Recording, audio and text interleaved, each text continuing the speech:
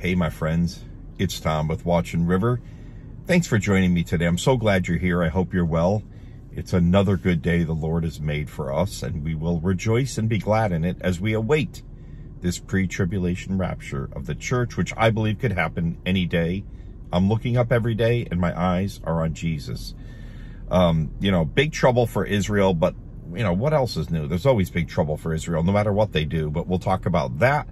I got a lot of stuff to cover. I don't have time for snack recommendations today, I'm sorry to say. If I did, though, it would be the dream of a 5-year-old, a bologna sandwich and an apple juice, which I happen to still like at 61 years old. But, I don't have time for this. Let's go to Scripture. I want to read Psalm 96. Okay, I love this psalm. It's so beautiful. Oh, sing to the Lord a new song. Sing to the Lord all the earth. Sing to the Lord, bless his name. Proclaim the good news of his salvation from day to day. Declare his glory among the nations, his wonders among all peoples. For the Lord is great and greatly to be praised. He is to be feared above all gods, for all the gods of the peoples are idols. But the Lord made the heavens. Honor and majesty are before him. Strength and beauty are in his sanctuary. Give to the Lord, O families of the peoples. Give to the Lord glory and strength. Give to the Lord the glory due his name. Oh, bring an offering and come into his courts. Oh, worship the Lord in the beauty of holiness. Tremble before him, all the earth. Say among the nations, the Lord reigns. The world also is firmly established. It shall not be moved. He shall judge the peoples righteously. Let the heavens rejoice and let the earth be glad. Let the sea roar in all its fullness. Let the field be joyful and all that is in it. Then all the trees of the woods will rejoice before the Lord, for he is coming. For he is coming to judge the earth. He shall judge the world with righteousness and the peoples with his truth. Man, what a beautiful psalm that is. Oh, I could read that again. Just beautiful. All right, so yeah, Israel. Big trouble for Israel. We know tomorrow, we talked about this yesterday, tomorrow they're doing their ring around the Temple Mount. They're going to hold hands, and they're kind of they're almost announcing they're going to take it back soon from Arab control. That's the feel of it, and that really is going to have the entire Muslim world is going to flip out over that. But that's happening tomorrow.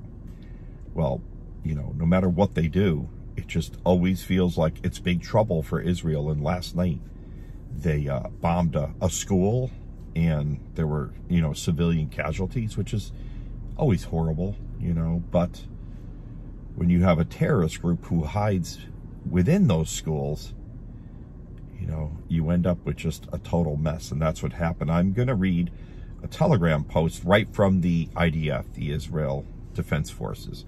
A short while ago, directed by the IDF and the ISA intelligence, the IAF precisely struck Hamas terrorists operating within a Hamas command and control center embedded in the Al Tabeen school and located adjacent to a mosque in Daraj Tufa, which serves as a shelter for the residents of Gaza City. The command and control center served as a hideout for Hamas terrorists and commanders, from which various attacks were planned and advanced against IDF troops and the state of Israel. Prior to the strike, numerous steps were taken to mitigate the risk of harming civilians, including the use of precise munitions, aerial surveillance, and intelligence information. The Hamas terrorist organization systematically violates international law and operates from within civilian shelters, brutally exploiting the civilian population and institutions as human shields for their terror activities. How many times have we been around this block? This is not our first time around the block. This is the pattern of every time this happens. This is the pattern. It's the mainstream media says Israel bombed a school. They never mention terrorists are operating from the school. They never mention there's a command and control center in there. They say Israel bombed a school. There are many dead women and children, many dead civilians. Everyone gets that narrative, and the hatred rises up. And then A few weeks later, after the IDF says the first day, it was a command and control center. There was, like this attack last night, there was over 20 terrorists killed in there. What are 20 terrorists doing in a school? We know what they're doing. So the mainstream media runs with that narrative. And then what happens? A few weeks later, they say, oh yeah, and they say it quietly because the narrative's out there already and the hatred is already increased. And then they say, oh yeah, it was a command and control center and there were some terrorists killed there.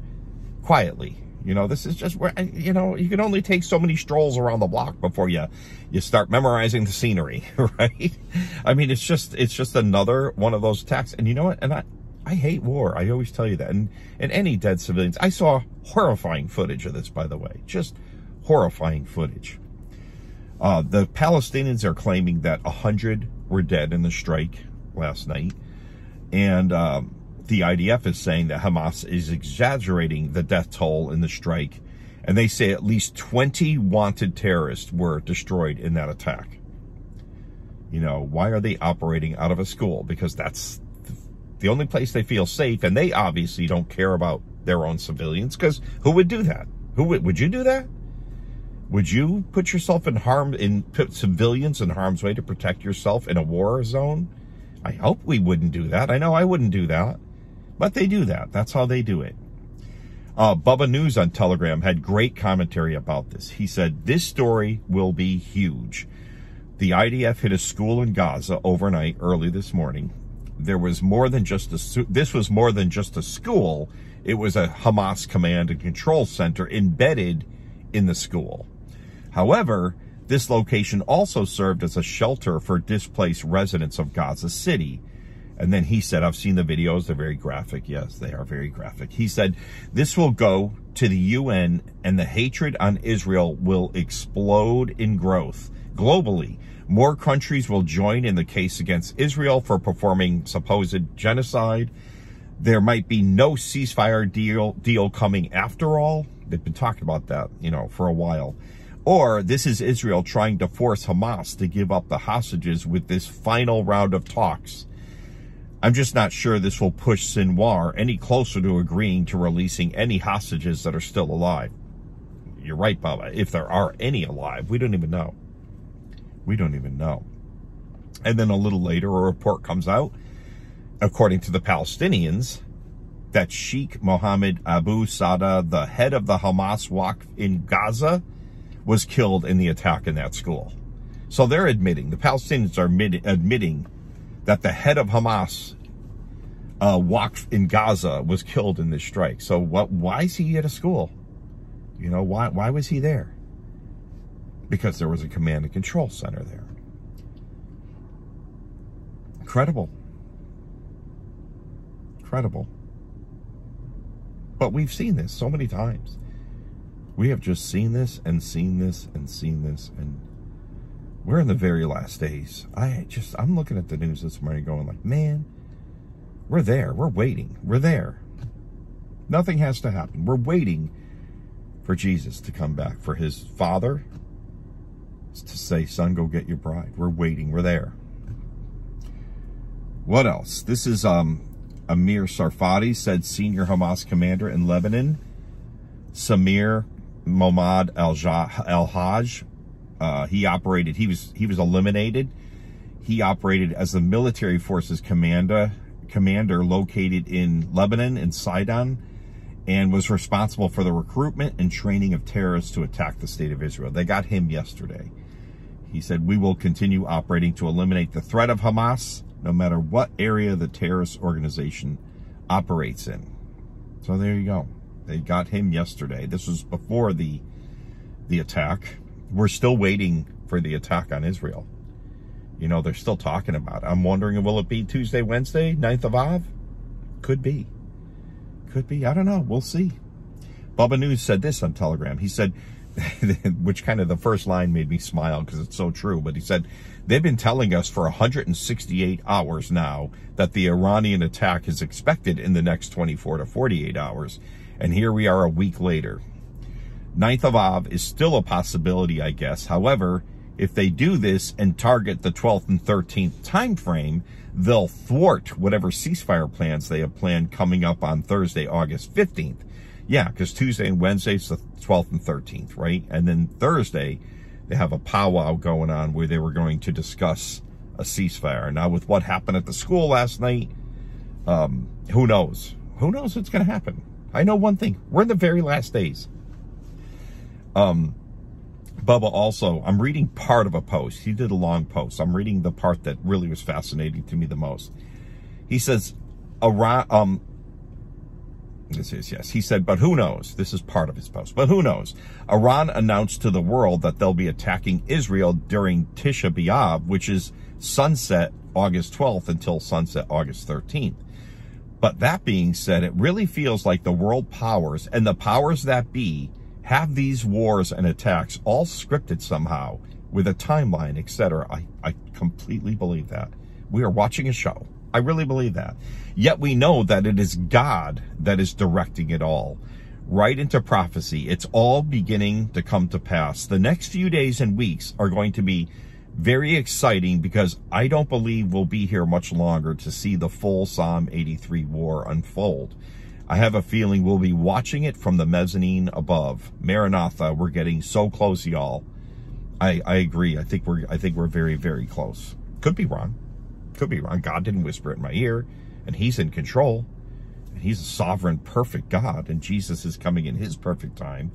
So I don't want to say, you know, it's definitely going to happen in the next, you know, I'm not like that. I'm just, you know, it looks like the perfect storm of prophetic events right now. I've never seen a storm like this. For it to not be this time period, to me, it feels like it would be, you know, you're in a dark, cloudy area and the thunder is rumbling and the rain hasn't started and the clouds are black and you're like, we're about to get slammed with a storm. But you know what? I've been in those situations where all of a sudden you don't get slammed by the storm. But so maybe it's not. Where our eyes are on Jesus.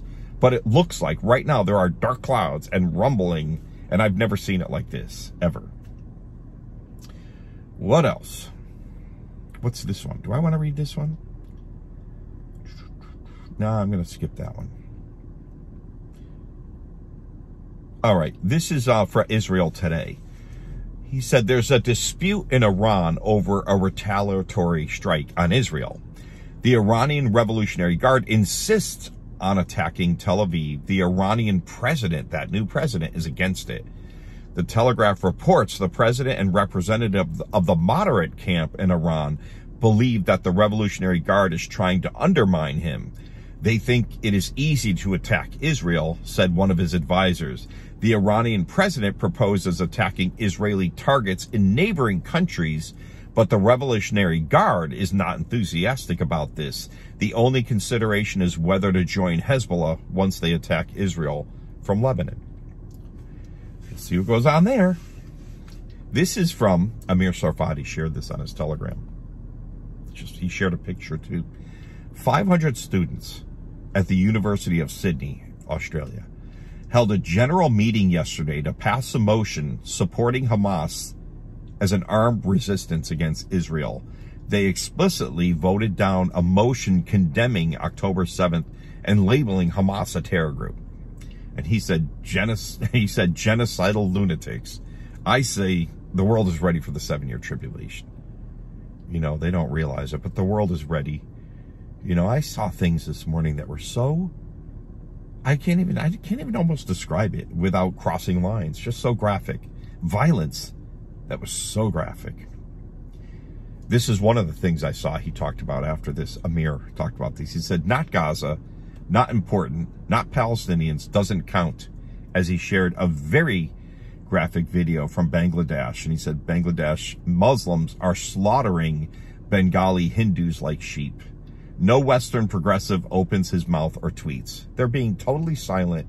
And I have seen things there in the last couple days that are as bad as the stuff I saw on October 7th. You know, the video I saw there. Not a word. Nobody's talking about it.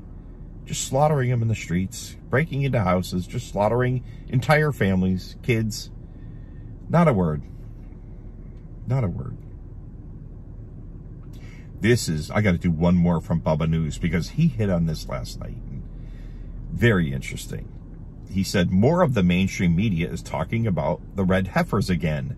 This is only going to stir up the anger in the Arab world surrounding Israel. And how? While this is all prophecy playing out in the initial stages, it's all setting up for God's plan kicking into motion daily.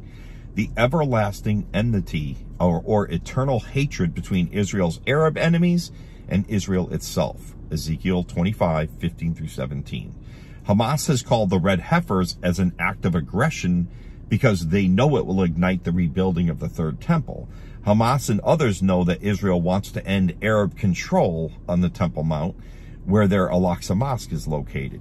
In 1921, the chief rabbinate of Jerusalem officially banned Jews from entering the Temple Mount. It ruled that Jews are forbidden to enter the Temple Mount unless it is ritually clean. However, the Jews cannot make the Temple Mount ritually clean without the ashes of a red heifer. There's no official plan to do this right away, it seems. Quote, there is no plan right now for using a kosher red heifer, killing it and turning it into ashes. Yitzhak Reuven, the director of international development for the Temple Institute, said, we will only do this when the time is right, because there is no point in doing it if the Jewish and rabbinic world won't accept it. And then this is what Bubba said, it's the most important thing, because this is what I thought as I was reading it. I'm thinking, and then he spells it out in the last paragraph. Are they waiting for one man to rise to the scene to take control and unite the Jewish and rabbinic world to support and confirm a covenant with Israel? That's exactly what they're waiting for. We are so close, guys. We're so close.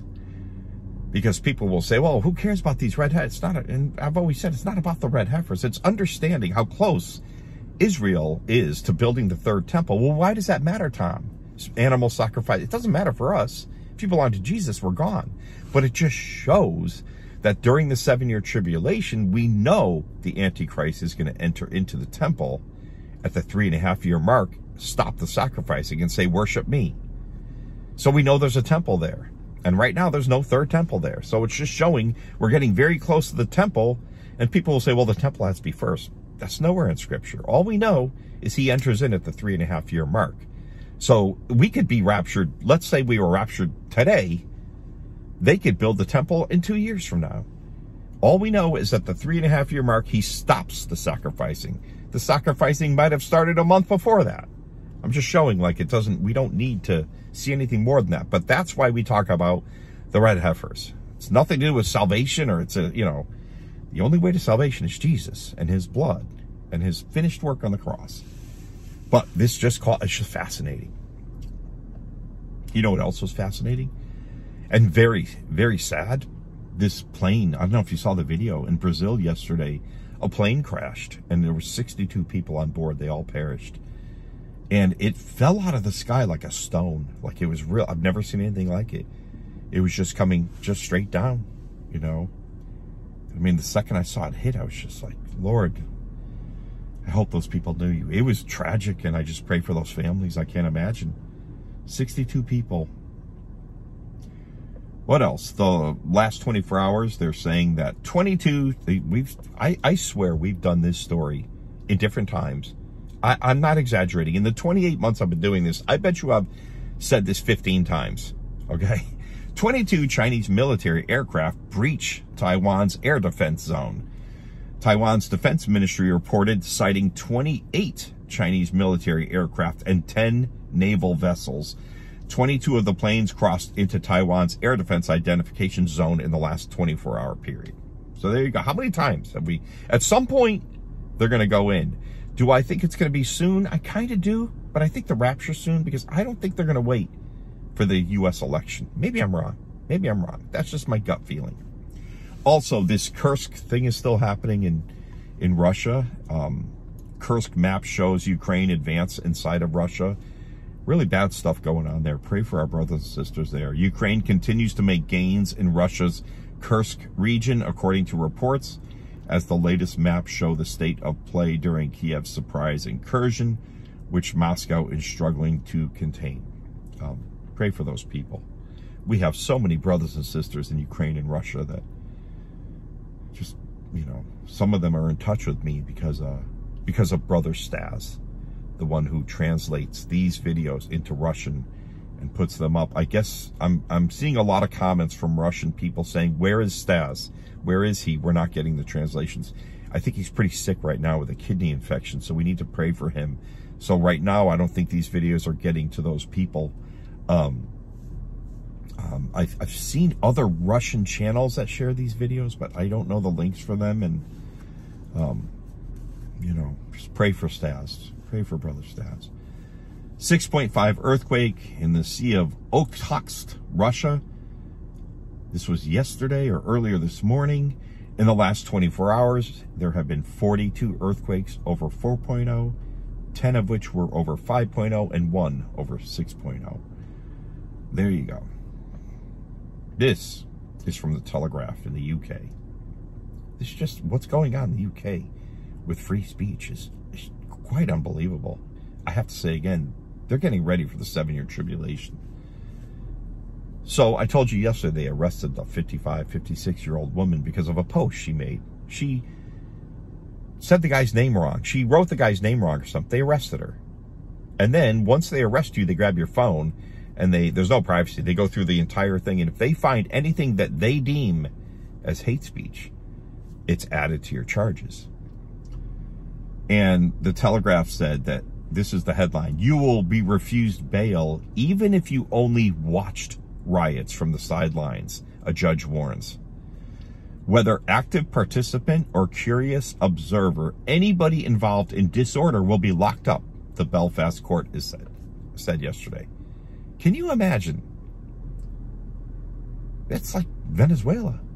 That's North Korea.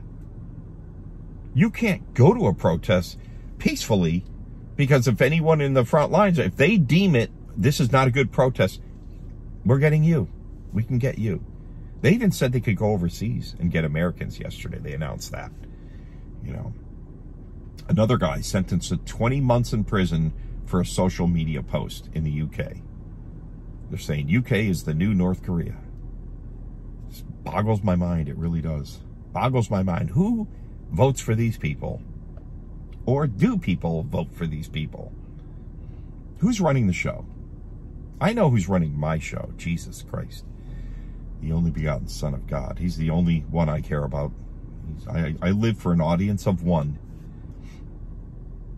Okay, AI models. This is probably Clown World, so we should get the effect ready, okay? Got it. This is from Live Science. AI models trained on AI-generated data could spiral into unintelligible nonsense, scientists warn. But we're all in. Let's do it. Imagine taking a picture, scanning it, then printing it out, and then repeating this process. Throughout this process, the scanner and printer will introduce errors, over time distorting the image. Similar things happen in machine learning. Models learning from the other models, they absorb their errors, and they introduce their own, over time breaking model utility. But we're all in. It's like, but let's continue with the plan because AI it's the future. Really, it's a lot of money, but it's the future and we're going all in. It's just, I'm sorry, it's just Clown World. You know, Lord, take us out of here. We're ready. You guys ready? I saw that. All right. Let's do a few comments of the day, okay? Here we go. Robert, can you imagine blinking and then opening your eyes and you're in the front of Jesus? He's coming. Man, I can imagine. I can't. I'm actually rather excited about it. Blinking your eyes, opening them, and you're in front of Jesus. That's how fast it may be. Wow. This is from The Only Taco. Take your seat, peeps. We'll be putting on our seatbelts soon. I love that. Thank you. Penny, I just feel like praising the Lord today. We as his children are sitting here watching all this news, weather, and rumors of war. Yes, there is a lot of sadness in this world. Yes, there are people suffering, and that's why we pray. But our Lord and Savior is still on his throne, and his promise is real. Thank you, Lord, for saving our souls. May the Lord bless you and keep you all. I love you all so much. Thank you, Penny. Beautiful. Heather, if those eligible red heifers time out, meaning they expire, don't dismay. Our God is a God of miracles, and when the time is right, you better believe a red heifer will manifest in one way or another. You're right about that, Heather. You're right.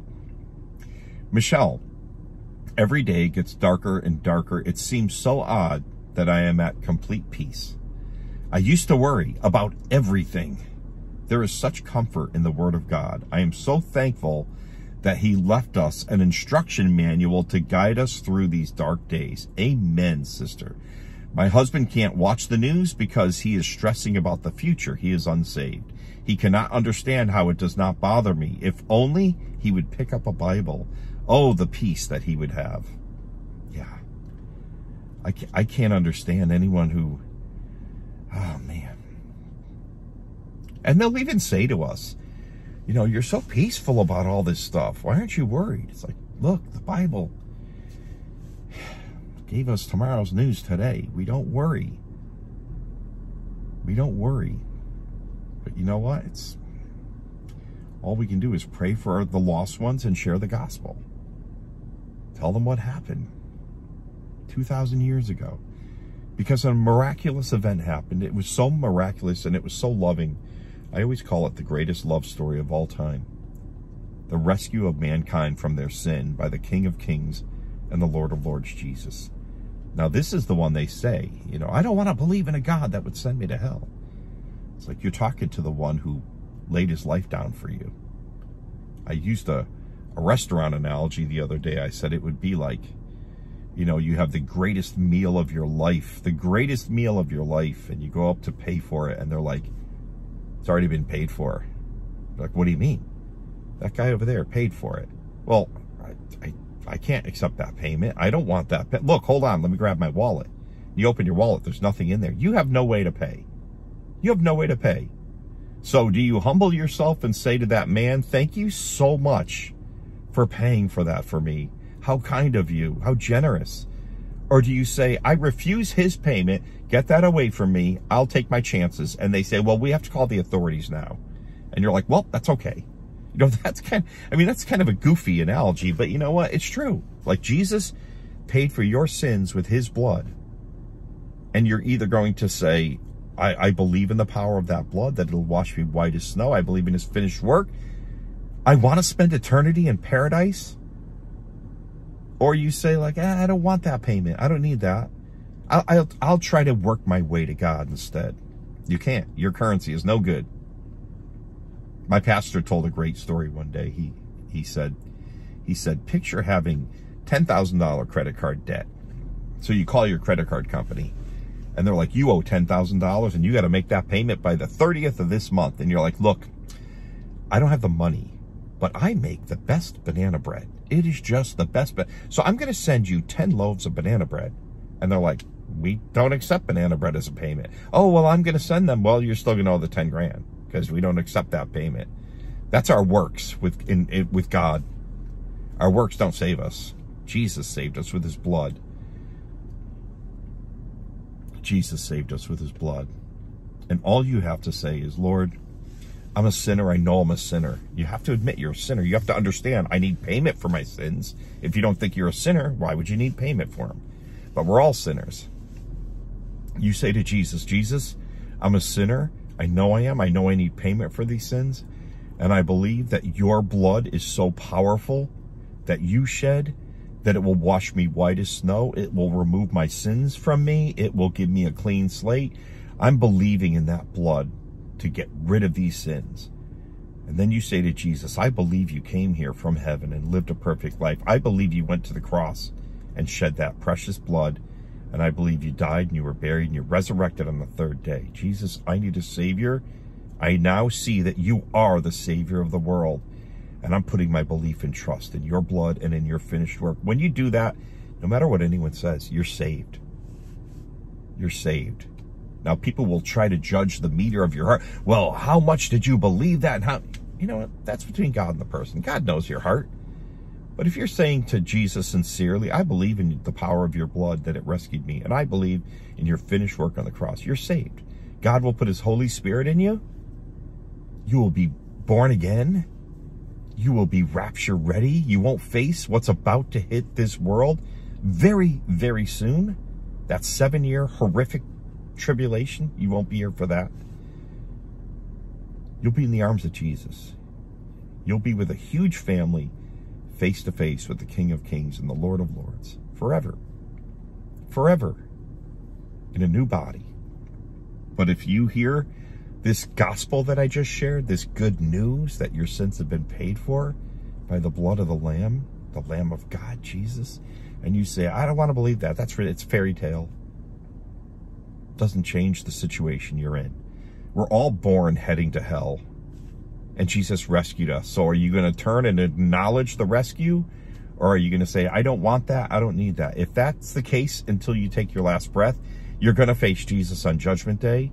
You will be kneeling before him knowing I'm in the presence of God and my sins are still with me. And he'll say, away from me, I never knew you. And you will be led off to eternal separation from God, also known as hell, which is terrifying. And you won't say you're unfair. You won't say you're unjust. You'll say, you paid for my sins. I heard that you paid for my sins. And I said, I won't even look into this. I won't even open a Bible and look into it.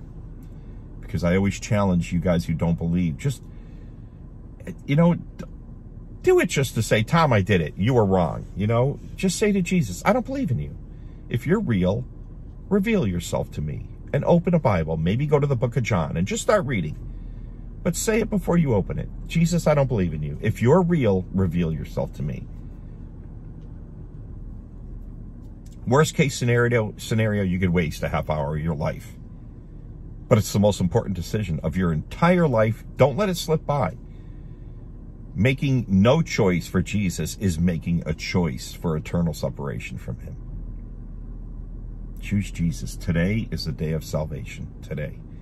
I'm going to shut the camera off now, and I'm going to say a prayer for every person who watched this video.